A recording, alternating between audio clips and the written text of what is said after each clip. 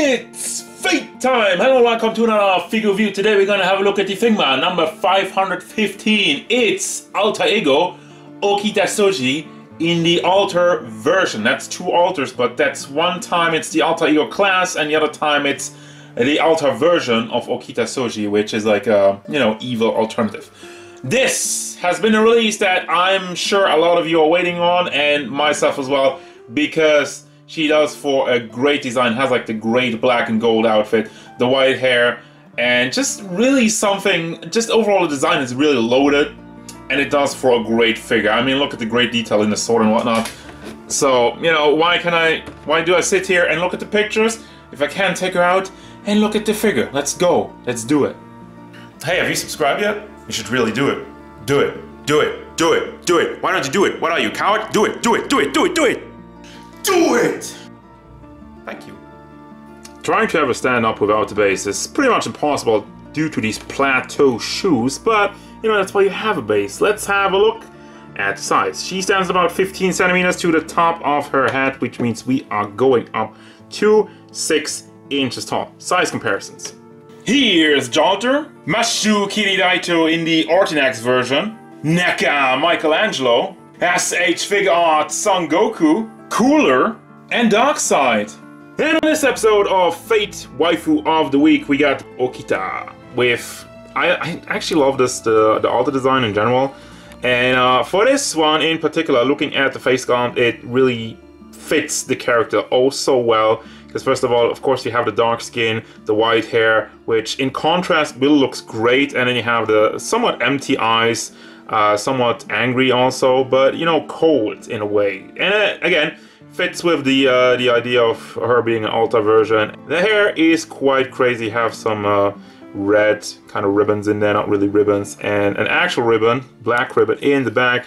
And look at all this crazy hair going on for this figure. Most of it is soft plastic, but the lower halves are movable, so it does take up some space, but it does look very impressive in your display, and you can move it around, which we'll get to once I have a look at the articulation. But let's stick with the design of this figure, and I'm zooming in on the boobs. Fan service, ahoy! We got them pretty big boobies, which have a little bit of clothing wrapped around it, but do take up a big part of the chest area, and just really one of the focal points of the figure. Yes, I say that, and you might call it perverted. I'm just being a man of culture, and I mean, it's Fate, alright?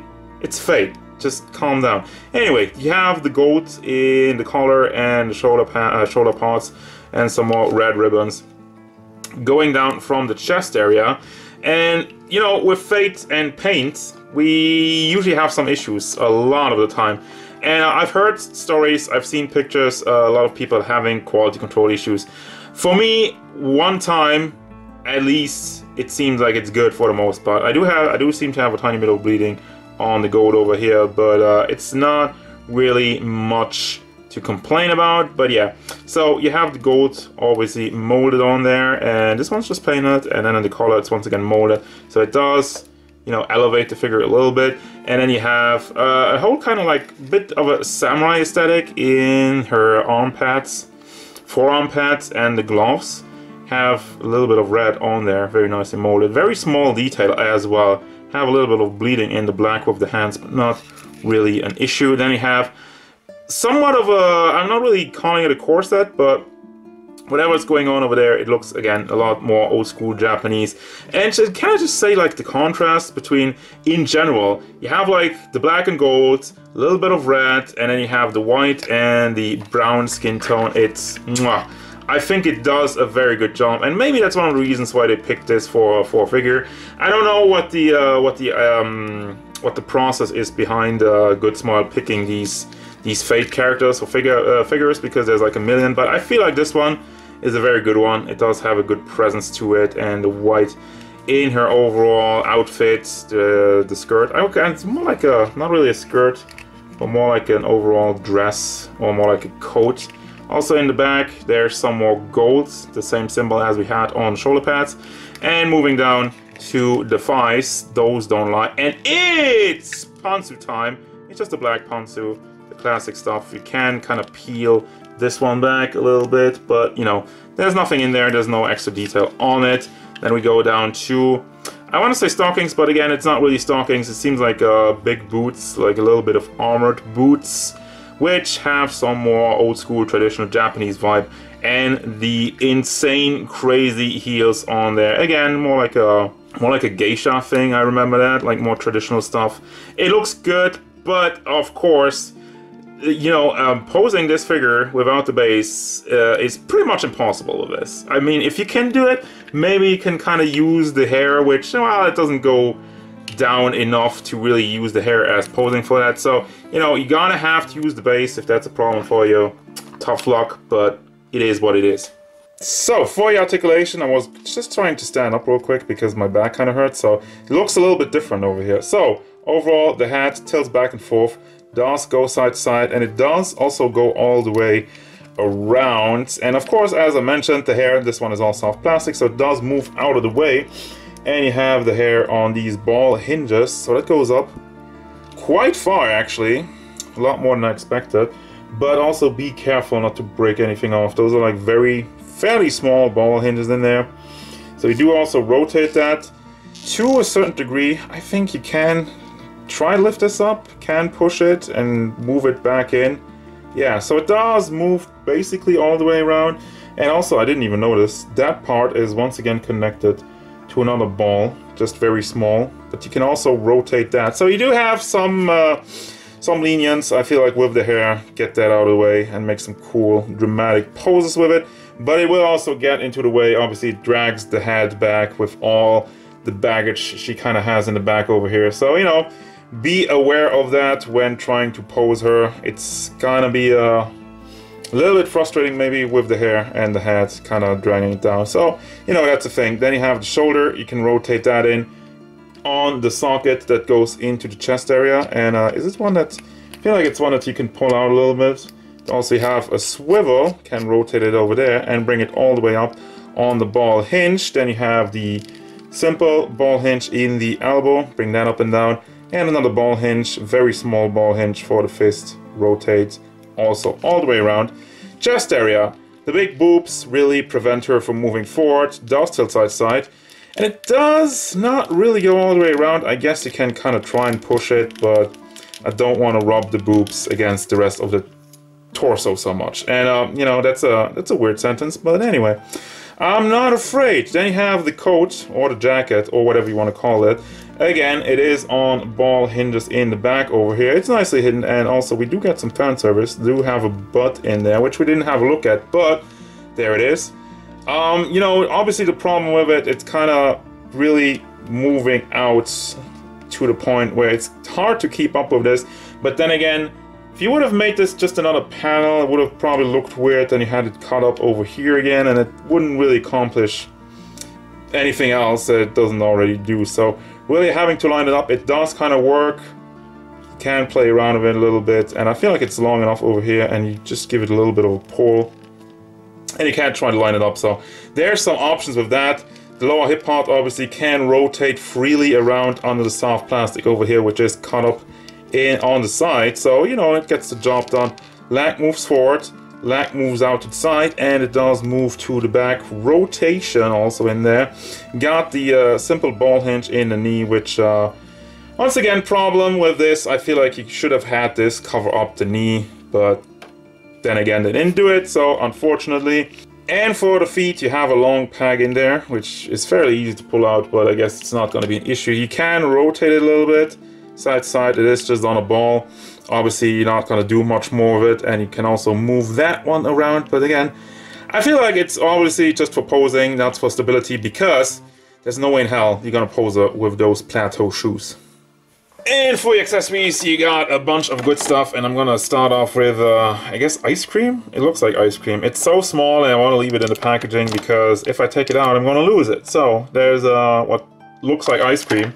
Anybody in the comments, let me know why she comes with ice cream, and there's probably some reason behind it in the game or whatever. So, you guys, let me know.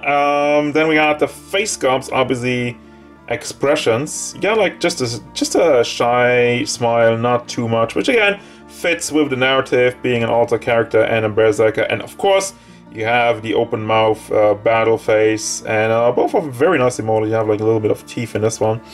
I love that stuff. Then you have the hands. You got like 2 open hands, 2 holding hands for the sword, and this one's supposed to be for the ice cream, I think. Like, oh, this one's for the ice cream. No, this one looks for the ice cream. But yeah, you have these 2 kind of more flat hands, and these 2 a little bit more open holding hand for, I guess, the hilt of the sword, or like the scabbard and the sword itself. You have a bunch of options for the swords. Then you obviously have the base. You have this arm which just goes into this one. It has like a type, moon, FGO stuff, all that. It's always with every Figma. And then you have this little pin, and also this replacement for the hand if your hand joint is broken. And then you got the big stuff, the sword. There's also the Figma back, which I don't even know where it is right now. But the sword, let me focus on that one real quick, because it is chock full of detail and it looks absolutely beautiful. The mold in the entire thing is crazy. You got the gold, you got a little bit of red, kind of like an X in there. And the sword itself, the blade on it, has the nice metallic going on and a little bit of red in the middle, and also a side of black on this side. Well, it has that on both sides. I actually didn't even see that so much. And then you have the sword inside of the scabbard, which has some more gold and black, and lots of detail, molded detail also on the lower half of it. And yes, it's the entire piece once again, basically. But of course, if you want to display her with the sword and an empty scabbard, you can just pull this out, and there you go. You have these pieces. It does not go in, but that's fine. I mean, like, I don't complain about that, because that would just damage the blade. So that's it. Final thoughts for this masterpiece. Is it a masterpiece? I don't know. It's a very good one though. As I was saying, I love the design. I love the contrast in like the dark and like the white hair, and like then the gold and like the dark skin and then the white hair. And it goes back and forth.